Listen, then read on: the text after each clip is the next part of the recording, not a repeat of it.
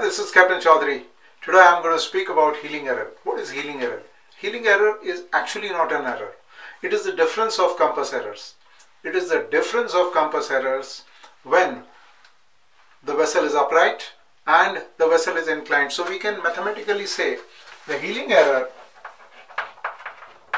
is equal to compass error inclined minus compass error upright on same heading. Healing error has to be described in terms of the course, on what course you are getting this healing error, the inclination, and whether to port or starboard.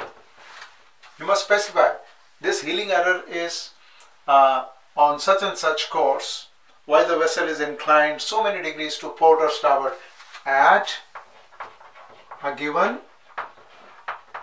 place. So you cannot just simply say my ship's healing error is so much. You have to say healing error is so much on this course, on this inclination, to port side or starboard side, and at this place.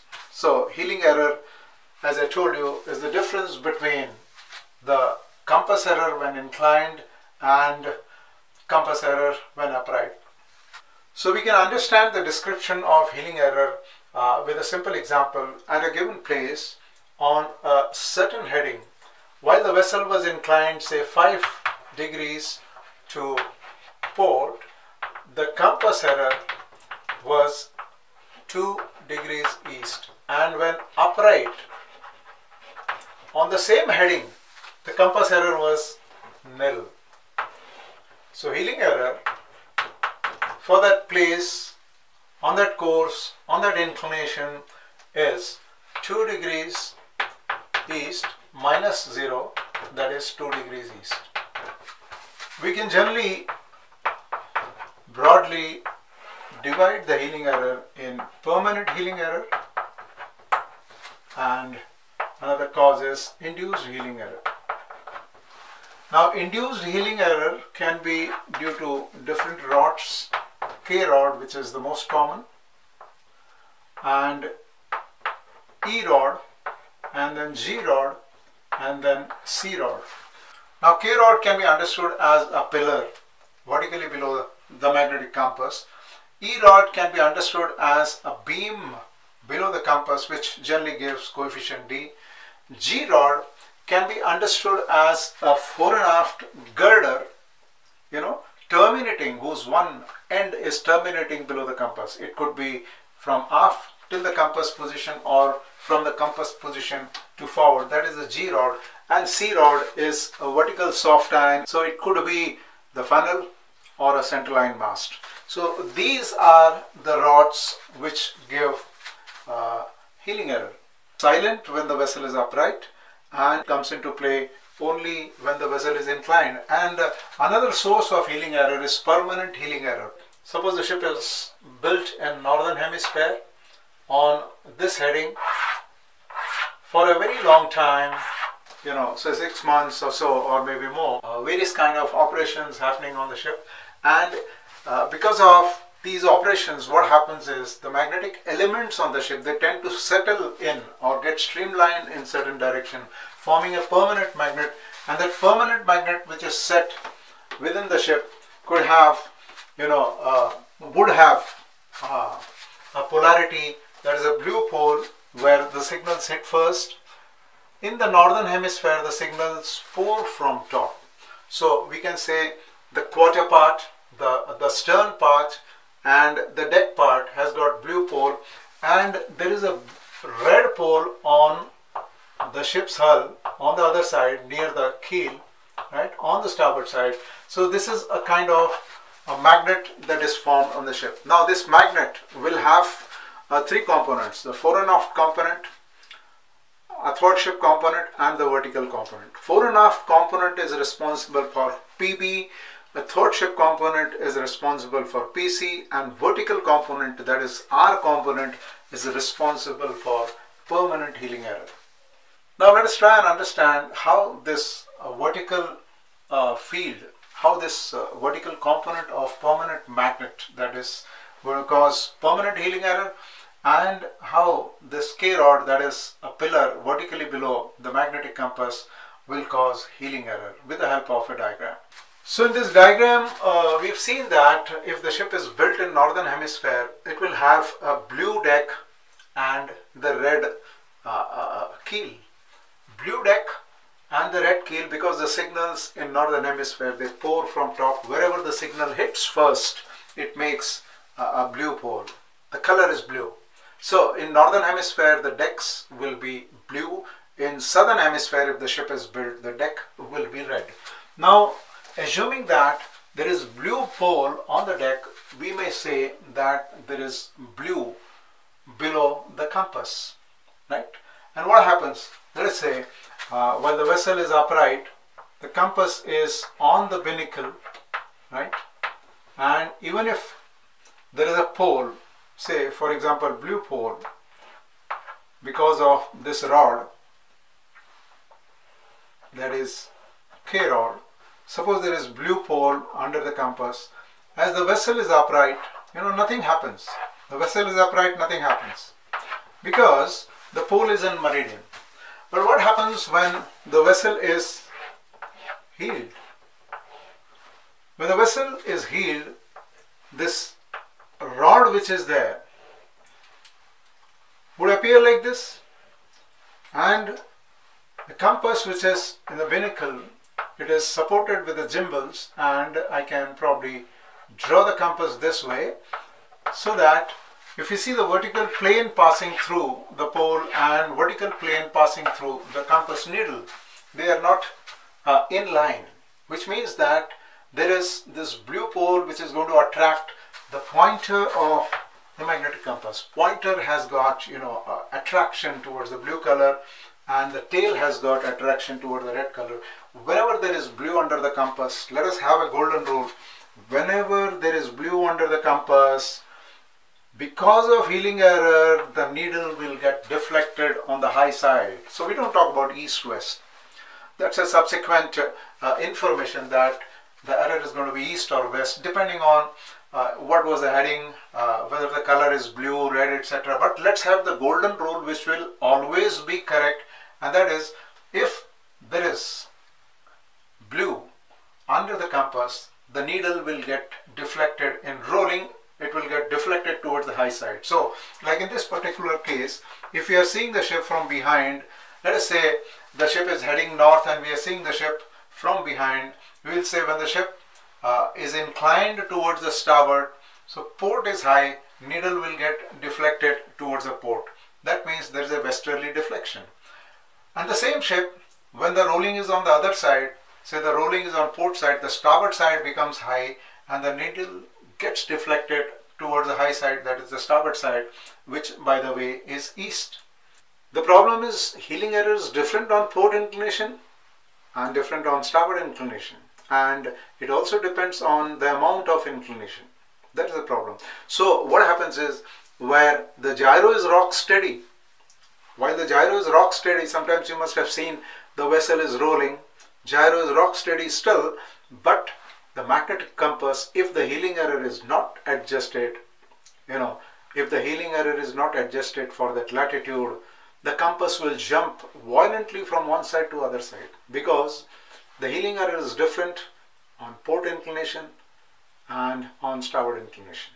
If this is K rod, when the ship goes to southern hemisphere, there will be red under the compass, right? Of course, permanent magnetic field will not change color when we go to southern hemisphere, but the soft iron rod, that is K rod, will have a red pole instead of blue when we go to southern hemisphere, and therefore in rolling the needle will get deflected towards the low side. So let us try and understand what is this E rod. If you look at the ship and if you assume this is the magnetic compass, if you have a beam just below the magnetic compass, it can be considered as E rod. So E rod normally is influenced by a horizontal field, that is H, and it gives rise to coefficient E. But when inclined, when the vessel is inclined, listed or heeled, then what happens is, in addition to H, the Z comes into play. Assume that the ship is steering north, we are in northern hemisphere, and if the ship rolls to starboard, this pole becomes higher and this pole becomes lower. As the signal approaches, the part of the conductor which is hit first, that is the higher side, will become blue and the lower side will become red, right?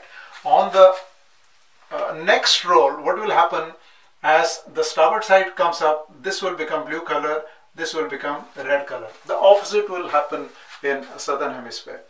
These poles which are created additionally by Z, as the ship is inclined, what happens is the pointer will be attracted towards the blue color, blue pole, and the tail will get attracted towards the red. We are looking at a ship from behind. The ship is heading north, so this may be west side, this may be east side, here is a beam, here is a magnetic compass. And as the ship rolls on to starboard side, what will happen is, you will get a blue pole here and a red pole here, and this is because of the vertical induction. This is because of the Z, right? So naturally, if you have blue here, the pointer will get attracted towards the blue, the tail will go towards the red. Let us now try and understand the effect of G-rod. What is this G-rod? G-rod can be understood on board ship. It could be understood, suppose this is the magnetic compass, it could be understood as a girder which terminates just below the compass. It could be on the forward side, it could be on the aft side, and you might therefore have a pole which is vertically below the compass, and this is G-rod. To understand this healing error effect of G-rod, let us look at the ship in a plan view. Now ship is going towards the north. Now you have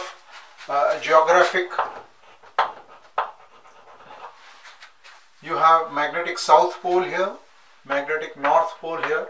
The signals are going, as you know, from south pole to north pole, and you have this magnetic compass. Now there is a G-rod. Let us assume that this rod is this way and a pole is created.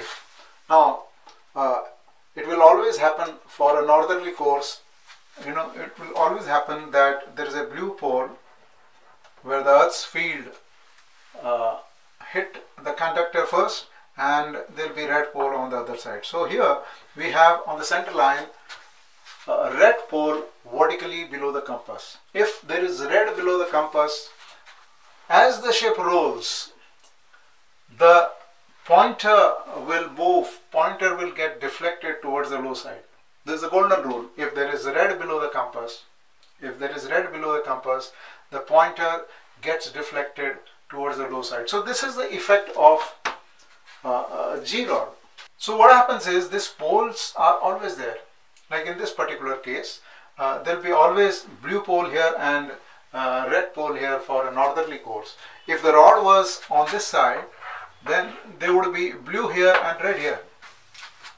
The golden rule: if there is blue below the compass, needle will get deflected towards the high side in rolling or in listed condition, and if there is red below the compass, needle will get deflected towards the low side. So this is the effect of G-rod. Let us try and understand the induced healing error that is caused because of C-rod. C-rod is a vertical soft iron in the center line, right? So it could be a center line mass, or it could be a funnel which is always present on the ship, right? The funnel or the center line mass, they would have the upper magnetic pole, induced pole, more or less in line with the compass. So in what way these poles cause a deflection while the vessel is inclined? How the deflection is not there when the ship is upright, and how the deflection happens, how the deflection takes place when the ship is inclined. To practically understand, so visualize it, let us assume that the ship is traveling in east direction.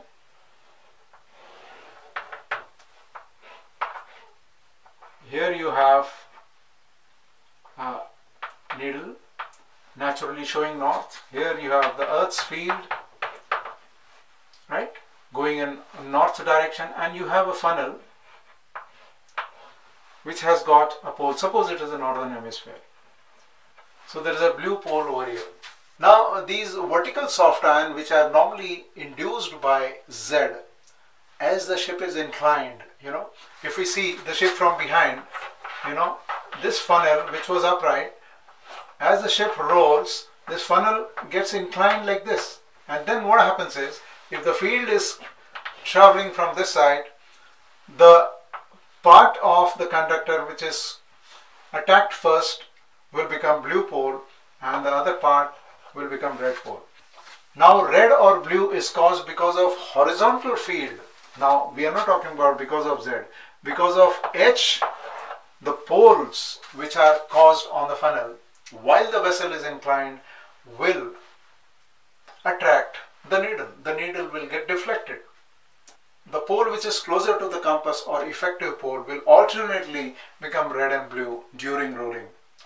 So while the pole is of blue color, what happens is the pointer is attracted, and while the pole becomes red, the tail is attracted.